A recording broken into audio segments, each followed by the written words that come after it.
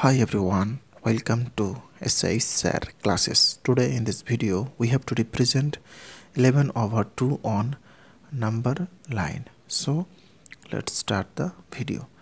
First of all, we have to draw here the number line first. So first drawing here a line of any length, then marking the numbers on the line by using scale by this way.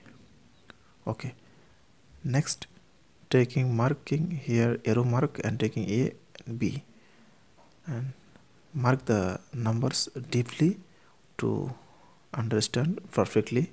So marking the numbers with deep color. Okay, so taking here starting number 0 and this side -1, -2, -3, -4 and this side 1, 2, 3, 4, 5, 6, 7, 8, 9. Now we have to divide the length between 0 to 1, 1 to 2, 2 to 3 by 2. So first this is half, and next half between 1 to 2, this is half, and this is half between 2 to 3, and this is half between 3 to 4, this is half between 4 to 5.